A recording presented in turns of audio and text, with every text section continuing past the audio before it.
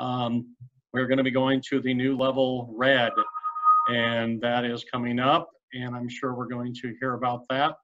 But with that, Liane, Jollon, Director of San Juan Basin Public Health, are you going to lead us off? Yeah, I'd like to start with some opening remarks, and then Brian has slides and some more detailed, information. But I do want to just thank everybody for giving us the opportunity to visit this morning. We're not here with great news. We realize that this is difficult. It is difficult for all of us. I was just chuckling about the 40-minute Zoom thing because I thought, well, maybe some people would like 40-minute off buttons for some people that you have to have Thanksgiving with. And then, but it is not fair that our Thanksgivings are not going to be the normal Thanksgivings that we want. Even if we do have some family members that we wish we could turn off, we all do love our families, appreciate people that are in our lives, and need to get through this pandemic intact in ways that we can commune with our family members, have kids in school, have paychecks, and also have community services that are functioning. We're working into healthcare capacity shortages, but we're also seeing critical workforce shortages across the state in first responders, fire, dispatch, ambulance services, right? Because the burden of disease becomes so high in a community that there are too many sick people in all kinds of workforces. So some of the information that Brian is going to show you has stats for where we are across the state. We have communities with more than 1 out of 50 people currently infectious. It becomes really hard for the community to function when the rates are that high. Colorado, I think in Brian's slides, will be shown as like the 12th or 15th top transmission state for the country. That's an old number. We believe we're in the top 10 now, so that's about a week old. So that's how quickly it's moving in Colorado and how quickly it's moving in the wrong direction. So, we as a community are not on the leading edge of this. We're on the trailing edge of this. That said, we're not an island. We commune with all kinds of state services, people, traveling for work and college kids moving around and people moving around. So when the state has this high prevalence of disease, it becomes harder and harder for us to be on the trailing edge. And, quite frankly, we caught up to the rest of the state. So it is a difficult time. We also believe as a community that we really can turn it around more quickly, right? So we're not an island, we're affected by what goes on around us, but we have seen as a community our ability to come together and do the right things. And this has not grown so out of control here yet. A lot of what we're dealing with is a post-Halloween spike that just continued to grow. If we're really careful and really do the right things, we have the opportunity to get back to where we were in just a couple of weeks. And that's what we're asking you to do. There are programs available. One of the things is if you move into this higher restriction first, and we're one of the first counties to do it. And that's because our numbers say we have to. We're almost 800 cases per 100,000 residents over 14 days. The standard is 350. That means you're going to run out of healthcare, right? So we're almost 2.5 times that, almost 3 times that. So here's the thing. When the state does its special legislative session that they are calling, they will prioritize relief, state relief. Obviously, the federal relief is a whole other ball of wax that no one has cracked yet, but the state relief will prioritize the hardest hit businesses in the highest restriction communities. So when we hit like 800 cases and moved into this severe risk, our businesses, if this next legislative session goes well, will be first in line for this relief package. So I hope that is something to hope to get us through. I think we've seen these relief packages come through. We've seen them work well. Unfortunately, the feds are not leading on this, but this is what the state is doing as the interim, and we'll see what happens next. But I just wanted to kind of do the introduction, which says, look, it's really bad. When Colorado is the top 10 or 12 state for transmission across the country, and we are seeing healthcare overwhelmed across the state, and we are seeing communities not have ambulance drivers, not have dispatch, not have first responders, we have to act, and we're going to try to act quickly and do it well and get back to something that we can all live with, because this is going to be hard. And if we're not successful, then the whole state's going to end up having to go to that next level. And I think, I don't know how much of the information we have about the levels, Brian, but there is another level after this that looks like March and April. We don't want that to happen. So I think that's all I'm going to say is my intro, and then we'll work through the slides. Thanks, Liane, for the introduction. Good morning, everyone. My name is Brian Devine. I'm the Environmental Health Director at San Juan Basin Public Health. We are your local public and environmental health agency. I'm also serving as our Deputy Incident Commander for the COVID-19 response here in La Plata County, as well as in Archuleta County. I do have some slides to go through. Jack, I wasn't sure if I should be giving the short version or long version of this presentation. I know the calendar invite was for an hour, but I don't know how much of that is our time. Basically, I would leave probably about 10, 15 minutes for questions. So you've got about 35 minutes? Great. That works out perfectly. Okay. And I'm going to do share screen here.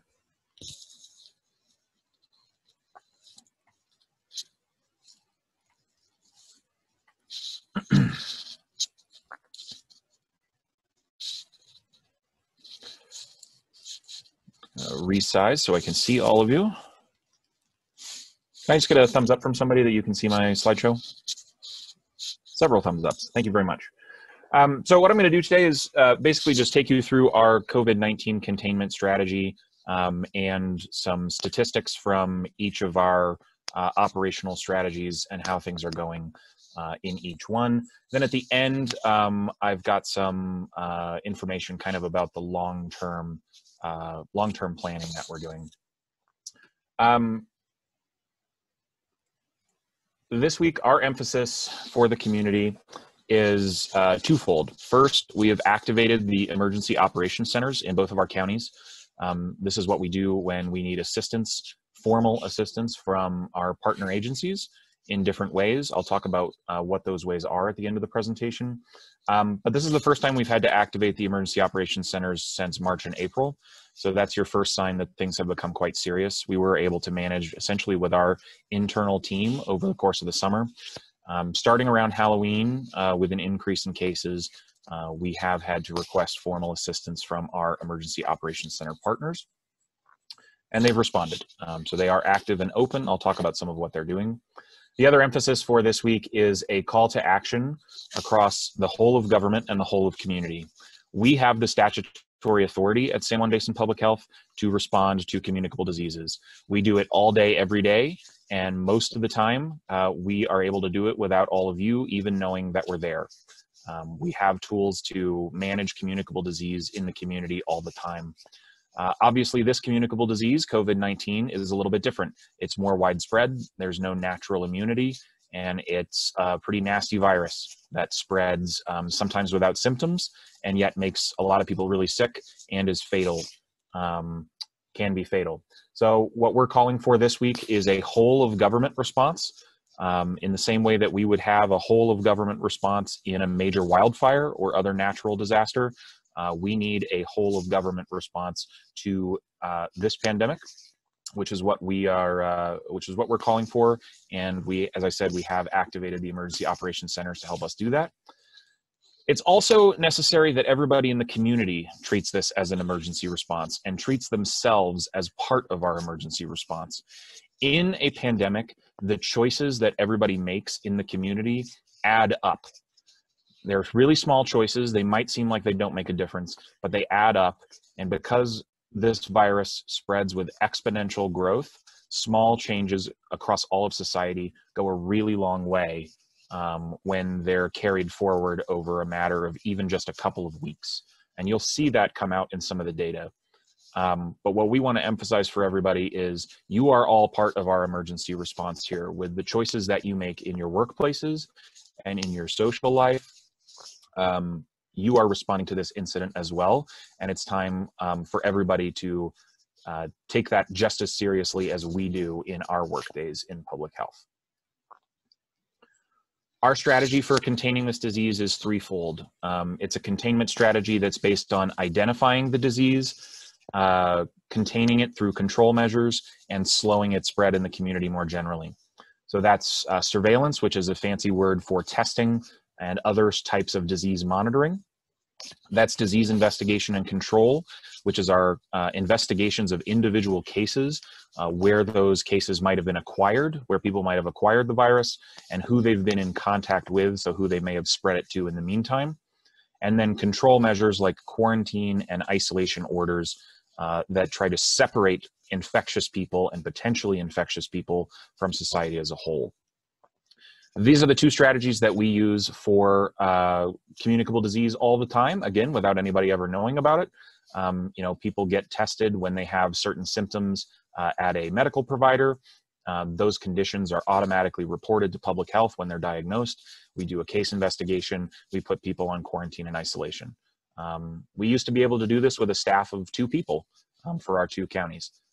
At the moment, we have a staff approaching 30 working on these strategies. Because this virus is so widespread in our community and because there is no native immunity to it, we've had to add a mitigation strategy. And these are the community-based efforts to reduce the spread of the virus, reduce the number of contacts that people have, so people are less likely to acquire the virus. And if they do have it, they're going to spread it to fewer people. These are the 3 strategies that we're using, and we remain committed to using all 3 to manage the pandemic, even with our increase in cases. What I'm going to do is take us through basically what we've learned from each of these strategies recently and where these things seem to be heading.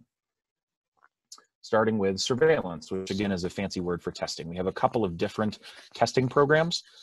It's not just the community testing that's now at the La Plata County Fairgrounds, although that is the most visible. We have a lot of testing. We get information from different sources to understand how things are progressing with the virus. The short answer is not well.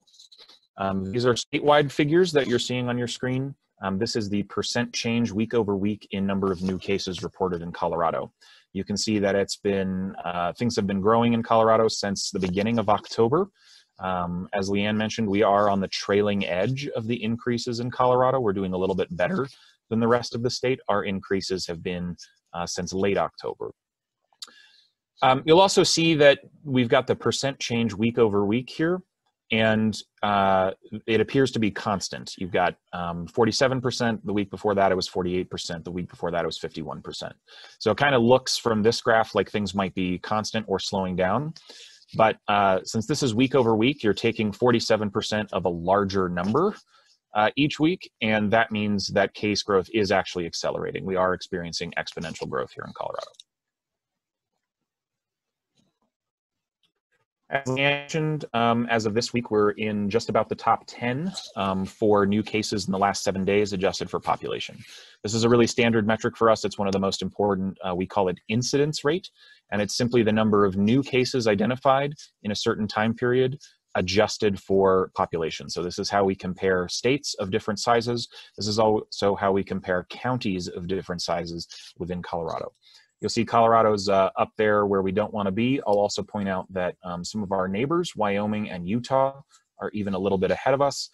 New Mexico is also in this red category, and you can see almost the entire country is in very high 7-day cumulative incidence adjusted for population. Unfortunately, many of our cases do turn into hospitalizations. That number has been falling because treatments have improved, outpatient treatments for the virus have improved. So hospital admissions as a proportion of cases has been going down somewhat, not terribly steeply, but it is less than it was in the spring, which is good news. The other reason that seems to be going down is we do have more infections in younger age groups than we did in the spring. Or at least identified infections in younger age groups than we did in the spring. Nonetheless, hospital admissions in Colorado also increasing since about late September. And the rate here does seem to go up and down. It does fluctuate. That rate has slowed just a little bit in the last week or so, but really hard to draw any conclusions as to why that might be. The problem with hospitalizations, of course, is that it's a trailing indicator. Once you have an increase in hospitalizations that threatens your healthcare capacity, you're guaranteed to get more hospitalizations because there are other cases out there that haven't yet needed to be hospitalized. So hospitalizations is both a metric that we look at to understand cases that haven't been identified through testing, It's also a metric that trails those cases such that if we rely only on hospitalizations, we're going to be late in reacting to developments with the virus. The state uses hospitalizations to estimate a variable called transmission control, or TC, on this graph.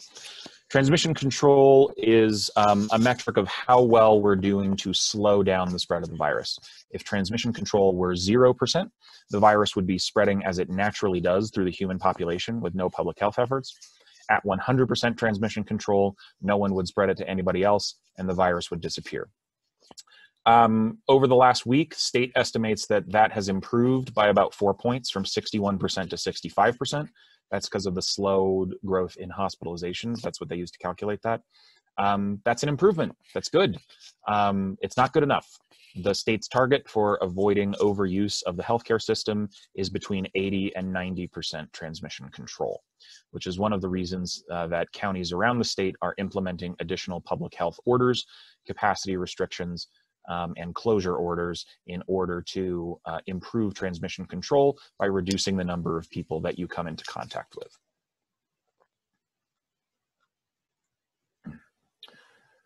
The other metric we look at in surveillance is called positivity. This is the ratio of positive diagnostic tests to total diagnostic tests. So just number of positive tests divided by the total number of tests. This is not a good indicator of the overall prevalence of disease in the community. Well, it is, but not directly. So you see on this that the state's average positivity right now is 12.6%. That does not mean that 12.6% of people in Colorado are currently positive, of course, because people who actually show up to get tested are more likely to actually be positive because they either have symptoms or they've been notified that they may have been exposed. What we use positivity for is an indication of whether we have enough testing available. When positivity rate goes up, that indicates that your test site is getting really full of people who are sick, and some people are not able to make it in for testing. Our goal is to keep positivity rate below 5%. And as you see here, the state's has been rising considerably. It's been above 5% since early October and is now at 12.6. This is another area where we're better situated than the rest of the state. I'll show you our positivity in a moment, but it's closer to 6 or 7%.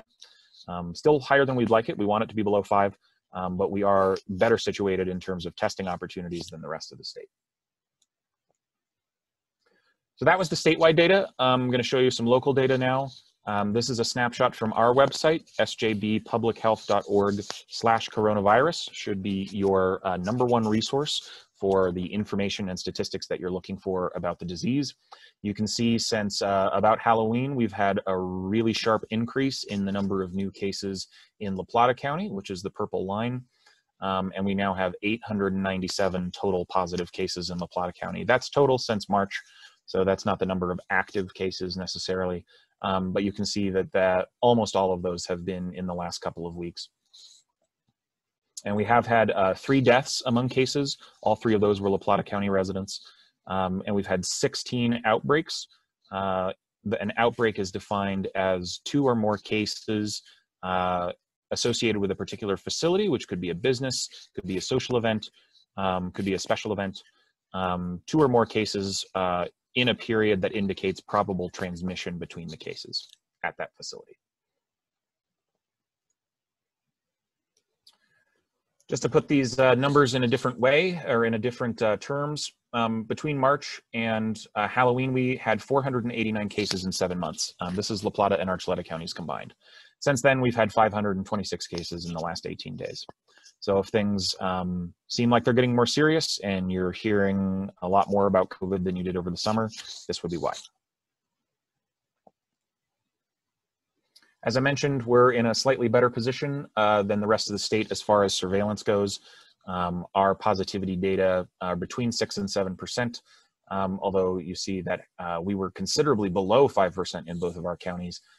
That has been rising at the same time that our cases have been increasing. So we always get the question, well, don't you have more cases just because you're offering more testing? The answer is no, because the positivity rate is also going up. So no, it's not simply because we've made more testing available. What we are going to do is add testing opportunities. We have a couple of promising things going on that front. in order to make sure that everybody who needs a test can get a test. We're also working on adding asymptomatic ongoing testing so that people in certain occupations can identify disease before they become symptomatic or get notified of an exposure. Our diagnostic testing sites, we continue to operate in cooperation with our EOC partners and our healthcare partners, the community testing site in Durango, that's now at the La Plata County Fairgrounds, Monday through Thursday and Saturday, 10 a.m. to 4 p.m. The intent of this site is to be a no barrier test site for anybody who is symptomatic or notified of an exposure, or even informally notified of an exposure or thinks they've been exposed. So we want anybody who believes they need a test to go get tested at this site. We also have a pop-up testing site in Bayfield tomorrow, 9 a.m. to noon, with Upper Pine River Fire Protection District admin building in cooperation with Upper Pine and some other partners. There's also private testing available. I've got Cedar Diagnostics listed on here. We do not have a comprehensive list of all testing locations. There are other private testing opportunities out there, but this is the one that a lot of people are using when they need a test for a specific purpose as opposed to for community testing. And all this is also on that same website, sjbpublichealth.org/coronavirus. As I mentioned, we're working to add testing opportunities. The first form of that is asymptomatic serial testing. This is for qualified partners who have in-person contact with members of the public. So our highest risk occupations, first responders, critical services, our schools, and some healthcare workers. We have types of testing now that are approved for this purpose, as approved to just approved for community testing. So we're trying to get those into the rotation, get people to who are eligible to sign up for asymptomatic serial testing.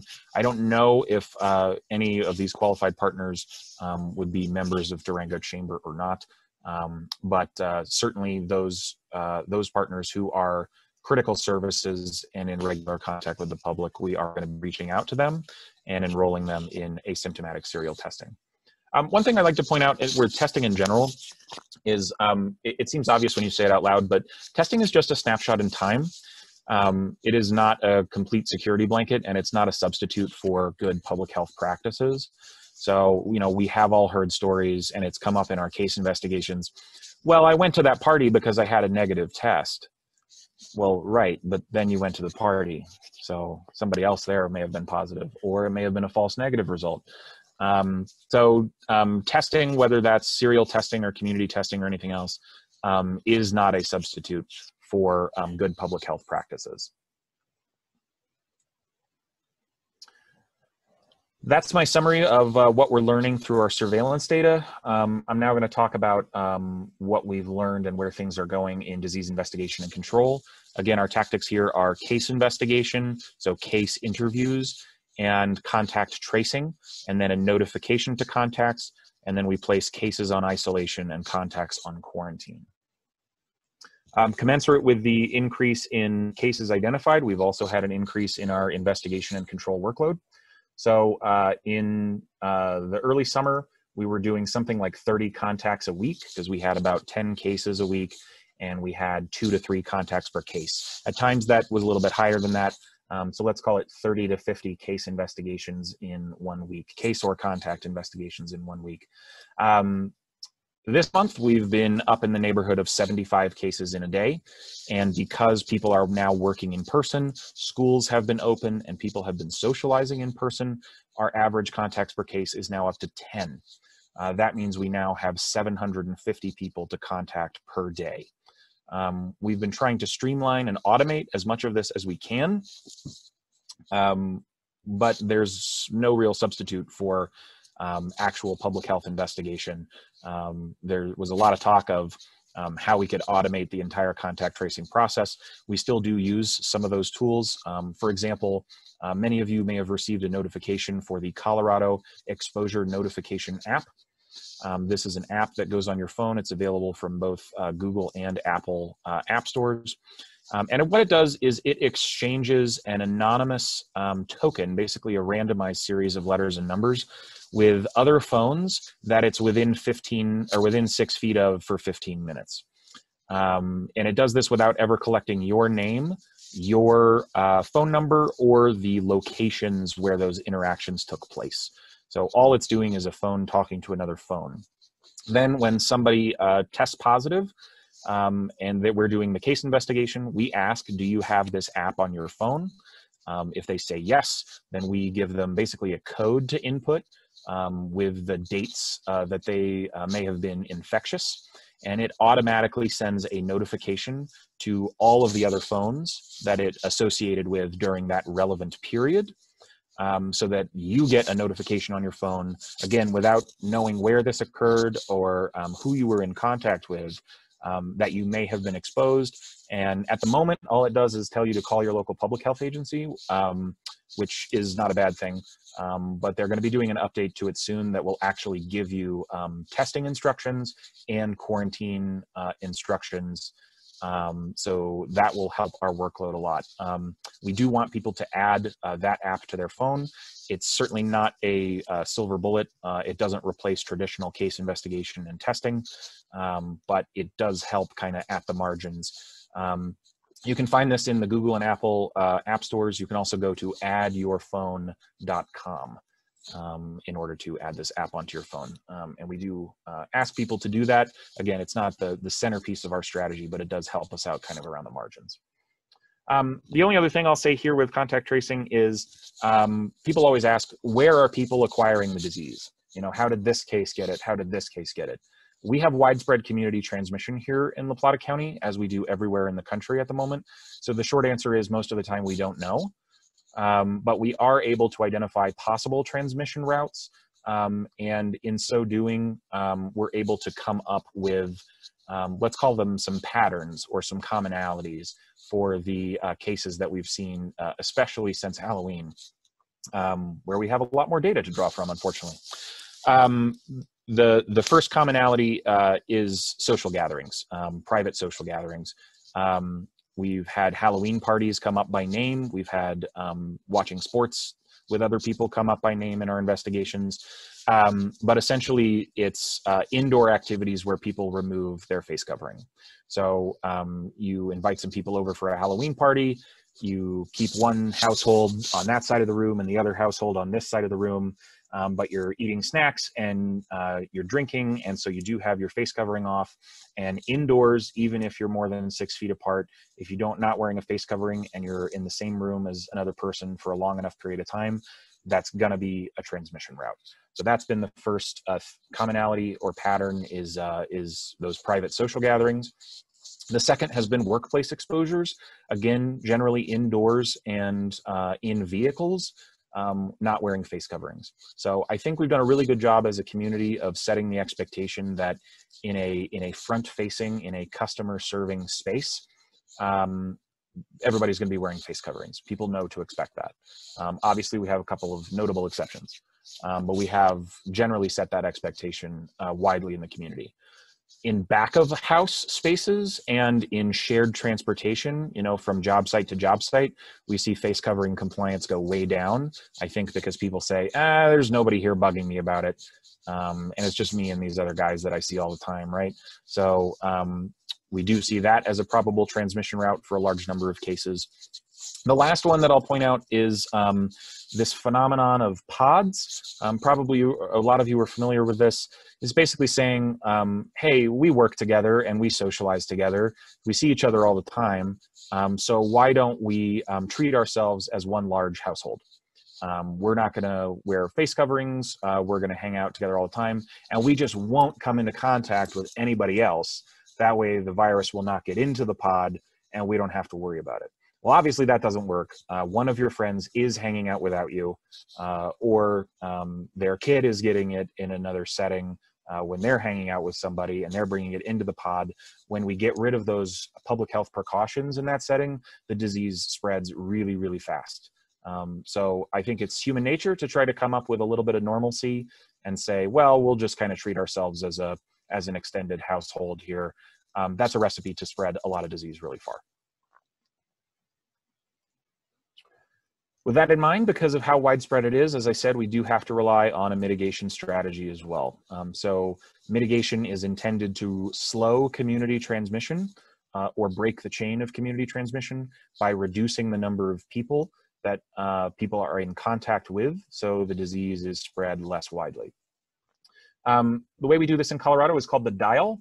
You've probably all seen various versions of the dial. It's been updated a bunch of times. This is the most recent version as of tomorrow. The dial, basically, the idea behind the dial is county by county, we're going to have the mitigation restrictions, the public health orders that are in effect, be tied to the underlying data about transmission in that county. So if you have a lot of new cases, if your positivity rate is really high, you're going to move to the right on this dial. If transmission is slowed through public health measures and through disease control, transmission slows, positivity goes down, hospitalizations are looking good, you're going to move to the left on this dial. And we don't make those decisions lightly or rapidly. We don't want to do that based on 1 day's worth of data, of course. Generally, we're looking at the last 7 to 14 days of data when deciding what public health measures are appropriate for disease mitigation. The metric that's really driving the bus here is our incidence rate. And for this purpose, we use a 14-day incidence rate in Colorado. And as you can see, almost the entire state is red on this map, meaning that level red severe risk restrictions are appropriate for that county. There's a handful of counties still in orange.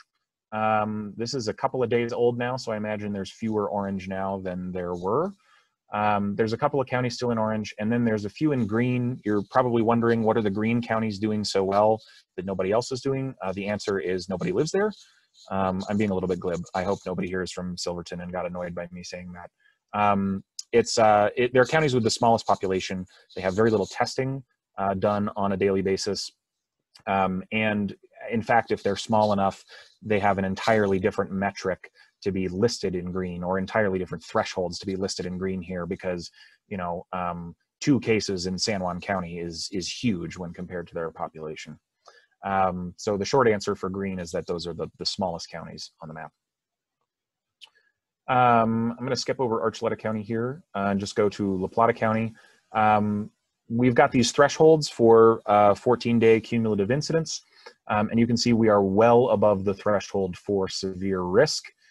You can also see that we only crossed that threshold it was about 10 days ago, actually, I think, 10, 11, maybe 12 days ago, that we actually crossed the threshold for severe risk. This just indicates when transmission accelerates, when it gets into exponential growth, it just keeps rising. We would have to have a pretty significant turnaround for these numbers to drop back down. And that's why mitigation measures are appropriate here in La Plata County. You can see, you know, how quickly we accelerated from concern all the way up to more than twice as high as the severe risk threshold. So this is what's in effect in La Plata County at the moment. Level orange, high risk. You don't need to squint and try to read everything on this slide. This is also available on our website. But in general, most of our establishments are at 25% capacity. And again, this is to reduce the number of people that you're in close contact with. Because we've been above that severe risk threshold for a number of days, and because we're trying to prevent overuse of the healthcare system, we'll be moving La Plata County tomorrow to level red, which is severe risk. I don't have, the state has not, because level red is brand new, the state has not produced this slide for level red, so I don't have the exact same slide to show you. But what I do have is some of the major changes. So obviously the most important change is going to be a prohibition on private social gatherings outside of your household. I'll say that again. That's a prohibition on private social gatherings outside of your household. That includes social gatherings that are outdoors. That includes social gatherings where you can maintain 6 foot of distance. That includes social gatherings where you are wearing a face covering. We really need people to not be in contact with people outside of their household at this time. And we know that in private social gatherings, even if you're doing a really good job for the first half of the gathering, your compliance is going to slip a little bit as that gathering proceeds. The second major change is a prohibition on indoor on-premise dining at restaurants. This is a really tough one. There is a lot of evidence of transmission at indoor dining. Of course, when you're dining indoors, you're around people that are not members of your household, and you're generally not wearing a face covering for an extended period of time. Takeout, curbside delivery options still very much available for restaurants. We encourage everyone to take advantage of those services. We really want to be supporting our local businesses as they go through this difficult time. It's also going to be acceptable for open air on-premise service to continue. So outdoor dining, patio dining, still acceptable at restaurants, but it's going to be one household group per table. So we do encourage people to dine only, actually require people to dine only with members of their household. Last call is also moved to 8 p.m. And that's because we know that compliance with face coverings and with socializing with members of your own household does go down later at night, especially when alcohol is involved. The other major changes here are around percent capacity, except for indoor events. So indoor special events and indoor entertainment had been at 25% capacity. Those will now be closed. This is another situation where you're indoors with people who are not members of your household and maybe people that you don't even know for an extended period of time. You may be eating and drinking during the special event, so your face covering is coming off. And so indoor special events are going to be closed under this level as well. As far as the others, these are lower risk activities. Office-based businesses, you can keep a face covering on. I'm working from home today, so I'm not wearing my face covering while presenting to you. Gyms and fitness centers, really, really low capacity limits here. But again, face coverings can be worn during fitness activities and must be worn. We're also requiring reservations at gyms and fitness centers under this level to ensure that that capacity limit is not breached. Outdoor events, you'll see that there's no change there. That's because, again, outdoor events are much lower risk. We are continuing to allow outdoor special events and outdoor entertainment. It does say that you can only attend these with members of your household group. So you can have 75 people at your special event, but people should be moving through the special event or in a little grouping within the special event only with members of their own household, and those household units need to be 6 feet apart from each other. Again, the idea here is we need to really, really focus on the highest transmission routes, and that's what the purpose of this new level red is to do. Previously, the only thing we could do after the level orange restrictions was a complete stay-at-home order, and that targets the entire community when we know transmission is much more likely in these indoor settings where face coverings are not worn. So that's the idea, is to break the chain of transmission in those settings. That's what I've got to say about mitigation. Just a couple of slides before I finish. We have activated the emergency operations centers in both counties for 4 purposes. We need support with our surveillance program. So we're asking them to help us staff some of these testing sites in order to have more testing available, bring that positivity rate back down. Number 2, we've activated support for disease control. So when we place people on quarantine and isolation orders, they often have logistical needs, housing, and other kinds of resources in order to successfully quarantine or isolate themselves. So we're asking for the EOC's help in doing that. Enforcement, obviously, when you create public health mitigation orders, they have to be enforced. And so we're asking for the EOC's support in enforcing those orders. And then finally, medical surge planning. The reason that we have to be so concerned is about our trajectory right now is not just because we know that cases are widespread, but it's because we're starting to lose critical workforce at critical services due to exposures in critical services, and we're starting to risk overuse of our healthcare system. That's what we call a medical surge. We have a medical surge plan for our regional system from back in the spring. We are working with our partners to update that and ensure that we have the capability to add medical treatment capacity should that become necessary here in Southwest Colorado. Just a couple of slides on what's been in the news, because I imagine there would be some questions about it. There's been a lot of discussion recently about vaccine preparation. The early news is indeed encouraging about vaccines that are in development, but I think it's human nature to focus on the good news here and not think about some of the implications. Some of the implications are, even if we are in receipt of vaccine here in Southwest Colorado, shortly after the new year, which we do expect, it's going to take an awful lot of time to vaccinate enough people to where we don't have to rely on surveillance, disease investigation and control, and mitigation, which means vaccination is not going to replace our other strategies. It's going to add to them. And that means here in our whole of government, whole of community response, the availability of vaccine is actually going to add to our workload. It's not going to make it easier, at least in the short term. So we are we are planning for delivery of vaccine here to Southwest Colorado shortly after the new year.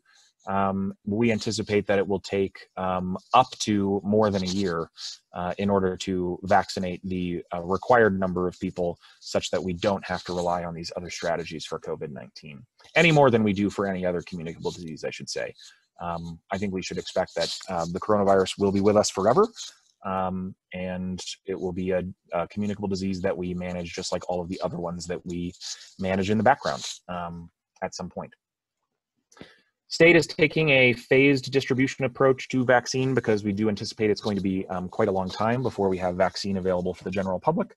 The top priorities in the state scheme are healthcare workers and first responders.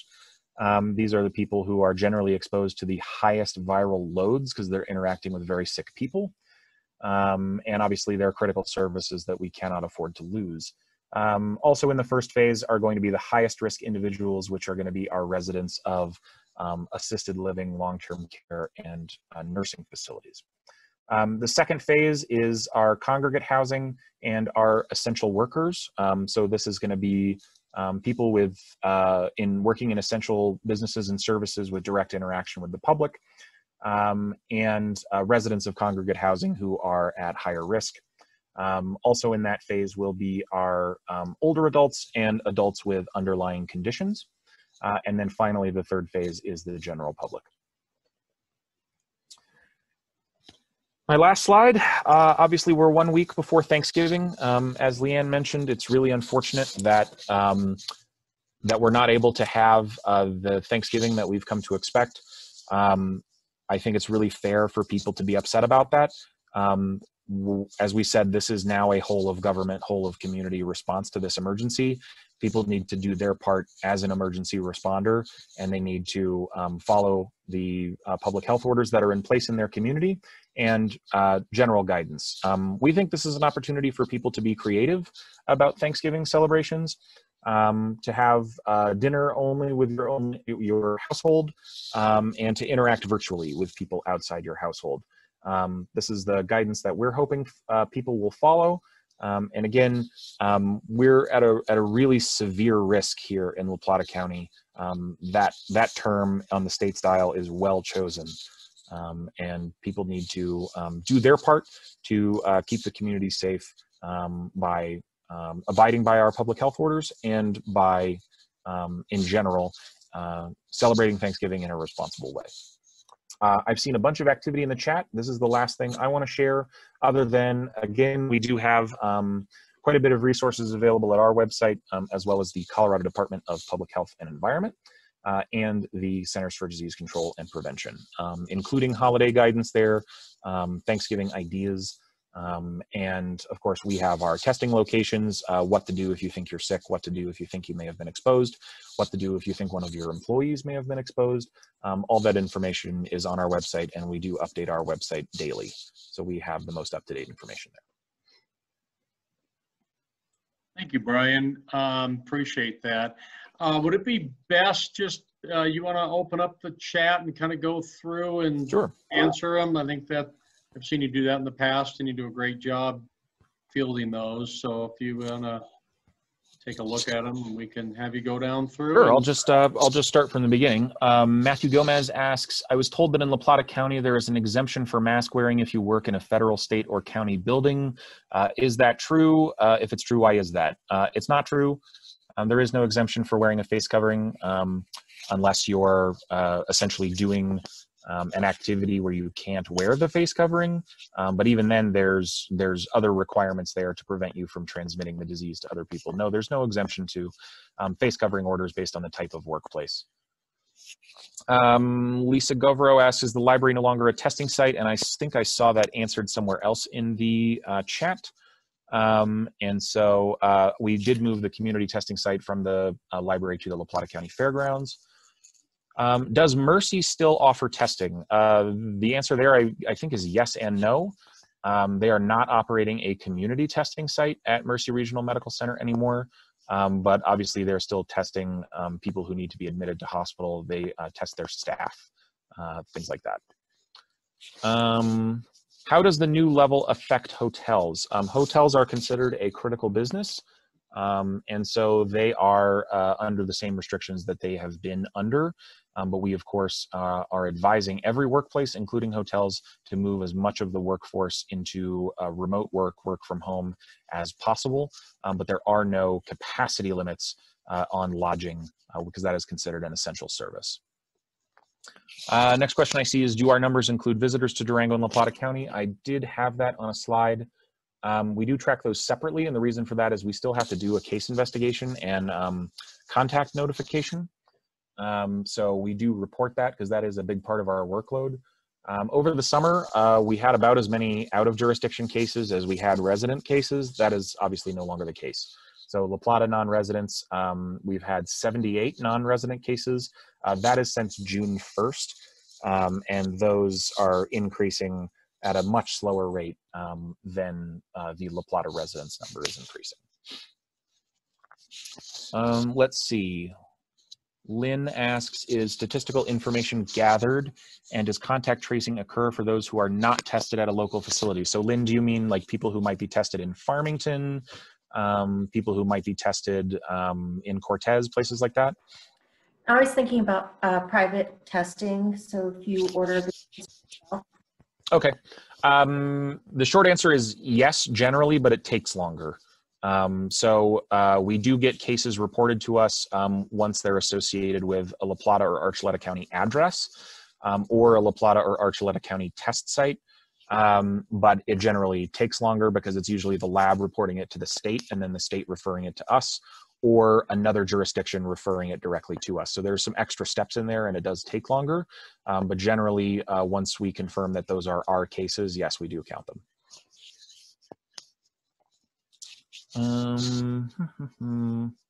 Deanne's in here from Silverton. Hi, Deanne. Yes, Deanne reports that they've had 8 cases in 9 days. So this increase is not just confined to any one county in Colorado or any one state in the country. Really, really significant increases. Is there an option coming for a person needing testing can apply online, receive an ID number that's given to the tester, then testee can obtain their results online when they become available? Waiting to receive an email that never comes has not been helpful. Yes, we have had a lot of communications and administrative challenges with testing, especially when we changed testing labs at our community test site a couple of weeks ago. It's a good thing that we did change labs because our new lab has much faster results available. But there has been some issues with the reporting of negative results from that laboratory that we've been working through. That's got much better over the last couple of weeks. People are going to be getting an email and I believe a text message from the laboratory when they have a negative result. When they have a positive result, we still are calling all of those ourselves with our staff. So yes, we did have a lot of things to work through. Adding new laboratories, referring to multiple different laboratories. There's been a lot of administrative work that's gone on there. Next question is, what is the threshold for moving to purple? The threshold for moving to purple does not appear on these graphs because it's an entirely different type of threshold. It is a threshold that says we are at extreme risk of I can't remember exactly how it's phrased, but it's basically extreme risk of exceeding healthcare capacity or losing a critical service in the county. So the way that we think about it is, you know, if we're maxing out our testing capacity or our contact tracing capacity, then we need to reduce transmission in those high transmission places, and that's what level red is intended to do. If, however, we're at a point where if you're in a car accident and there's not going to be an ambulance available to come get you, then we need people to stay at home regardless of whether they're going to a high transmission or a low transmission setting. So the threshold for stay at home level purple is based on healthcare utilization and on the availability of critical workforce services, not on number of cases or positivity rate. What is the office capacity for essential businesses? Unchanged. Essential businesses providing an essential service are not under mandatory public health orders.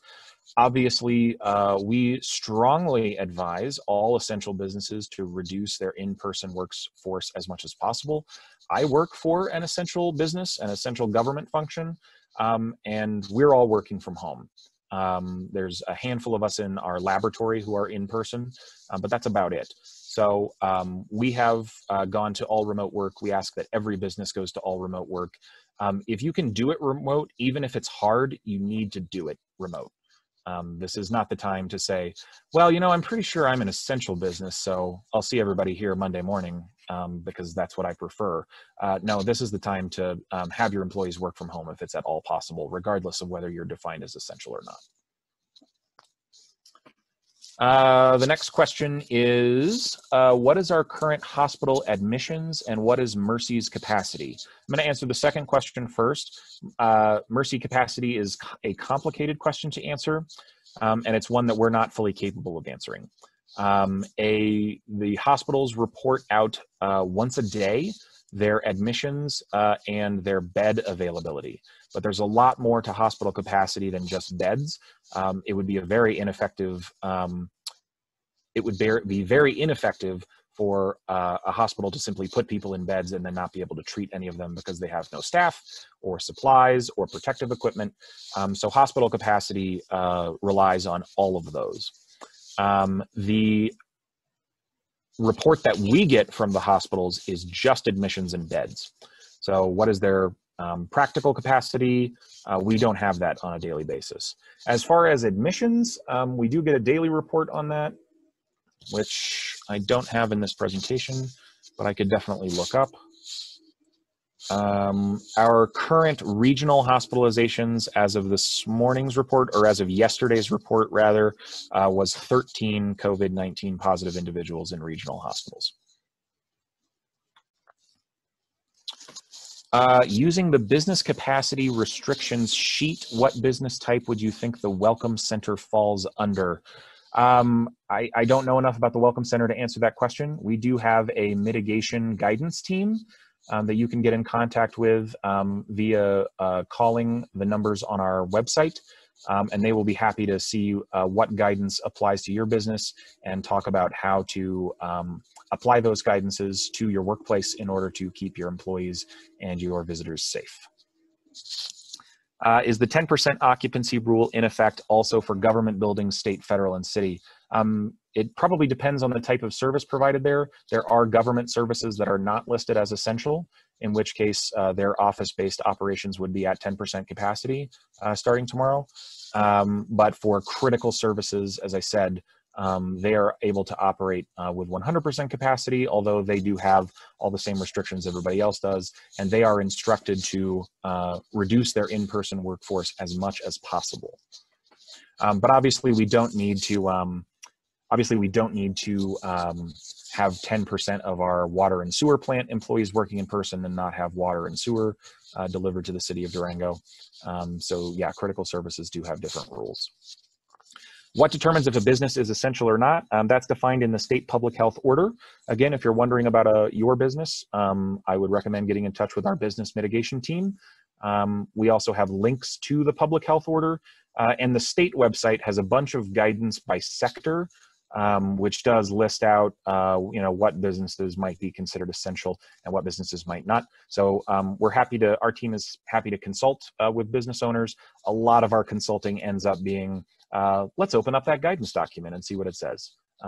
There's a ton of guidance by sector on the state website, and we do end up referring a lot of people there. How does a business determine its occupancy limit if that is not already posted? Great question, Tim. I believe the public health orders refer to fire code. I'm aware that not every business knows its fire code capacity, or maybe hasn't had that determined. I think general occupancy for a lot of businesses makes a lot of sense. So like if you're a hair salon and you generally have capacity for 10 customers and 10 staff serving those customers, then you probably need that's 100% capacity. If you have the fire code capacity, you would certainly use it.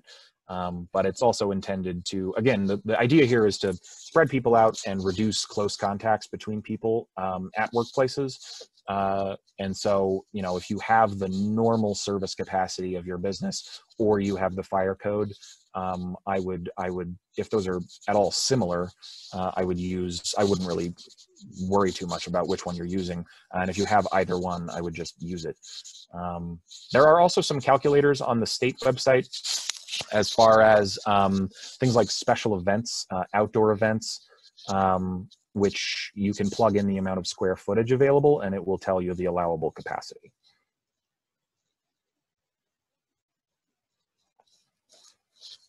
There's no way we got the last question answered right at 11 o'clock. There's no way I'm that good. You hit it straight on. Good job, Brian. If anybody has any questions they need answered, do they reach out? I mean, are you available? What should they, who should they reach out? I would say go to our website first. Like I said, we do update the website every day. If you have questions, I know this is a business audience. So if you have questions about the restrictions in level red, the state website is your first stopping point there. And then again, if you need help applying these requirements to your own operation, my recommendation would be to read the guidance documents that the state publishes, read the public health order that actually says legally what you're required to do, and then give our mitigation team a call. And they'll be happy to talk you through it, ensure that you've got it right. And we do have a self-certification requirement in place, which is businesses and events have to self-certify their compliance with public health orders. And that means when you have a change in operation, if a new public health order changes how you do business, then we do need you to self-certify again within 7 days. So take a look at if you're unaffected by the change in public health orders, we don't need you to re-self-certify just because the order has changed. But if you're a business that's changing its capacity from 25% down to 10%, you need to report how many people are going to be allowed on site, what procedures you're using to confirm that. Then you will self-certify with us again. Except you, Deanne, you're in Silverton, so you get to do whatever Becky tells you to do. But here in La Plata County, we do have a self-certification requirement.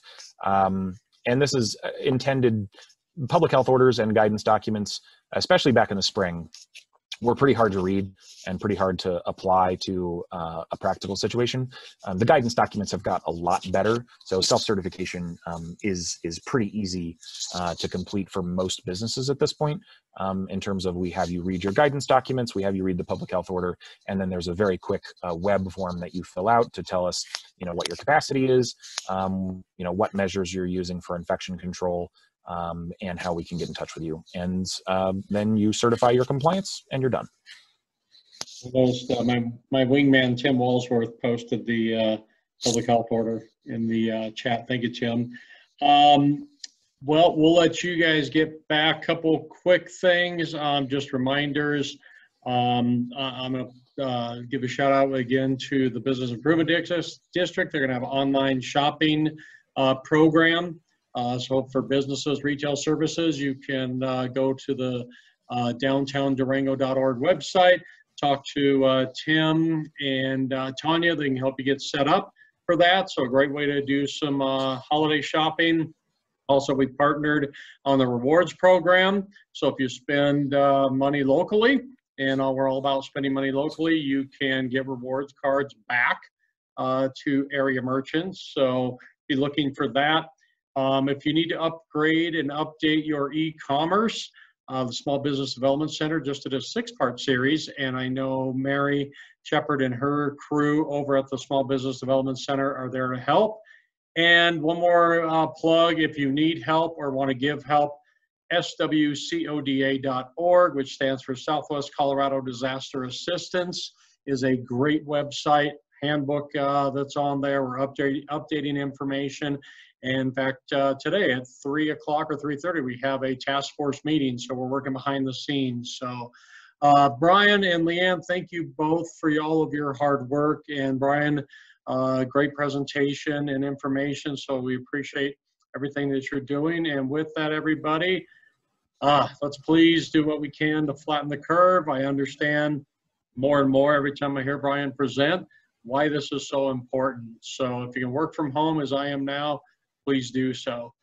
Stay safe out there, and everybody have a wonderful and happy Thanksgiving. Take care.